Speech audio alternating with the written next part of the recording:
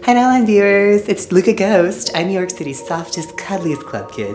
Halloween comes like once a week for me, but since the rest of you only get it once a year, I'm gonna take Nylon's editors and show them how to make the most of it. We're going to set our cream with a coating of a nicely pigmented, vibrant yellow. Then we're gonna go in with a little bit of brown and smoke out those edges.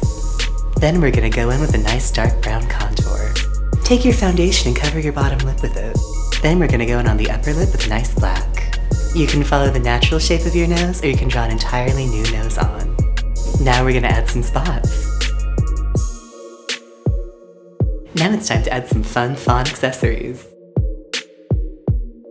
Next, we're going to take Alex here up to the stars. We're going to start by drawing on a mask shape with 3 different blue creams. Then we're going to draw a mask shape around the eyes.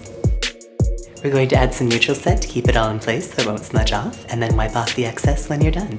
We're gonna go in with a palette full of neon colors. You can be very free and loose with this. Just like there's no true form to the galaxy, there doesn't need to be any true order or form to the clouds that you paint. We're gonna go in with glitter and create a cut glitter crease. We're going to go in with our white liner and we're going to add little pinprick stars across the face. We're going to paint on some black lips. We've chosen some lovely sparkle lashes for this model.